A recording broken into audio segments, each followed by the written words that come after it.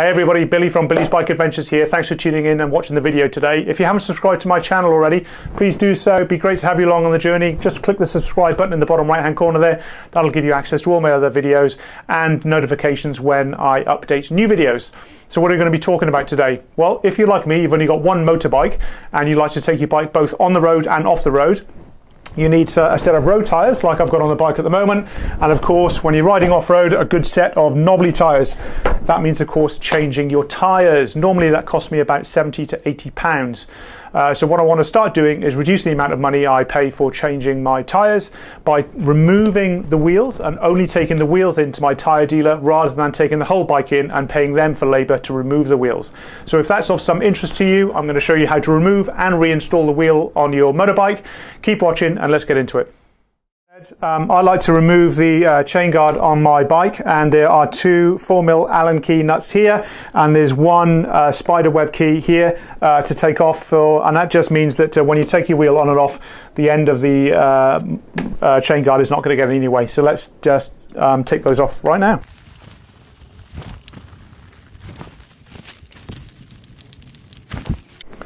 Next job is to remove the speed sensor, and that's it here. So this is the 4mm Allen key that you'll need here. So that's your speed sensor. We need to remove that and make sure that that speed sensor is just put out the way.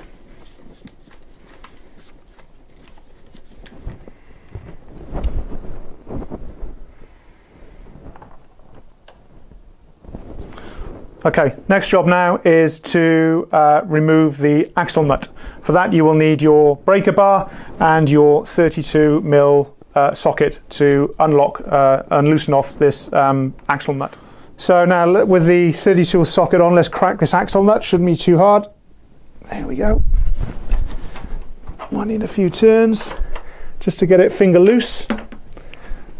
There we go. That's finger loose now, so you should be able to unloosen that now and take that all the way off.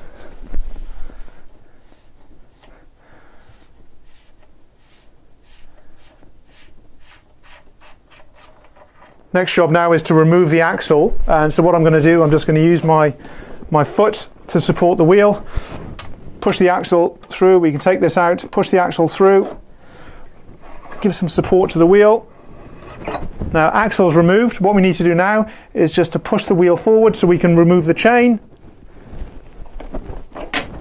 Chain's removed, and now what we can do, keep the wheel at the height that it is, just pull back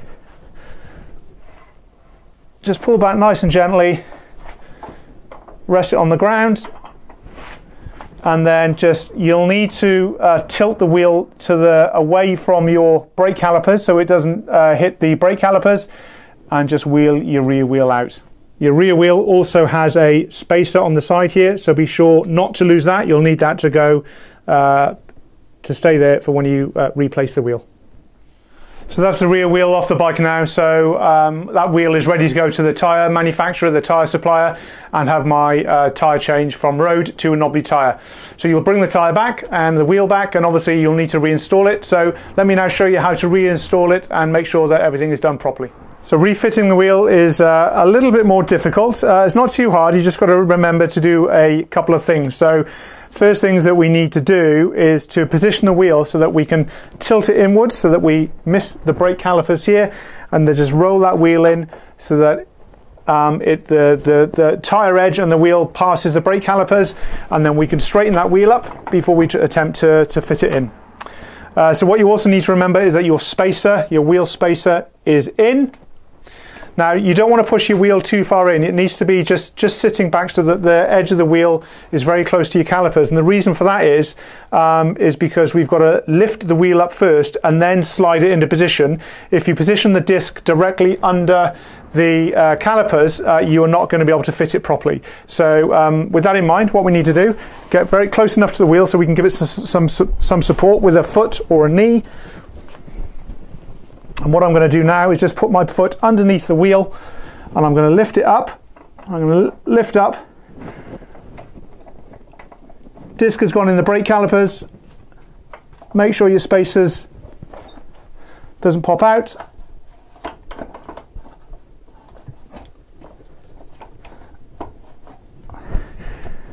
there we have it. So that's in position now, ready for the axle to go back in. So let's put the axle back in now.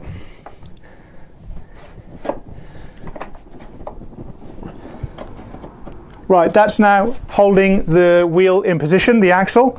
And what we want to do is make sure that the axle doesn't come all the way through, because remember, we need to push the wheel forward so that I can get the chain back on very comfortably without any problems.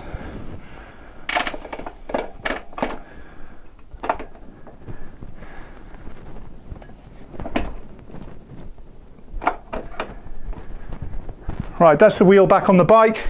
Just pull the wheel back so that your chain is tight. Now push your axle all the way back in. There we go. Just a matter of lining it up properly. The axle is now all the way through.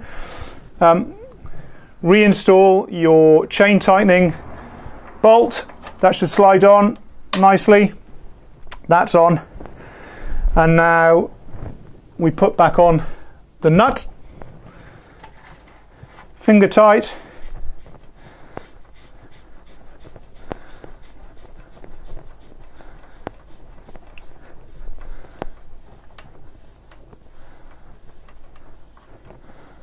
There we have it. Now our next job is to make sure that the markings on your chain tightener are identical on both sides before you tighten up the axle nut. So these markings here, you've got markings on your chain tightener as well as the swing arm. Make sure that they are lined up exactly the same before you tighten up the axle nut. So before we reinstall the speed sensor, we need to make sure that the axle nut is set at 90 Newton meters of torque. That's the KTM recommendation, the KTM manufacturer's recommendation for the axle nut. So we set your torque wrench to the appropriate level, and there we go. That's the KTM axle nut now set to 90 Newton meters on torque, so it's safely back on. Next thing to do now, reinstall the speed sensor. Let's put the speed sensor back in, and 4mm Allen key, screw that back up, hand tight.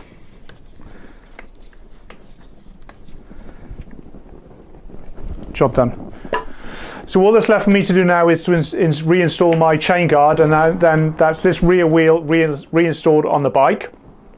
Before you go out and do a proper ride, just do a test up and down your road. Your brake calipers would have loosened off a little bit, so you'll need to pump your brake lever just to make sure they tighten back up and make sure that they're working properly before you go out and do a proper ride. So just make sure of that. So I hope that's been of some interest to you. If it has, please give me a like and a share. If you know anybody else that could benefit from knowing how to remove the rear wheel and reinstall on their adventure motorbike, then please share with them.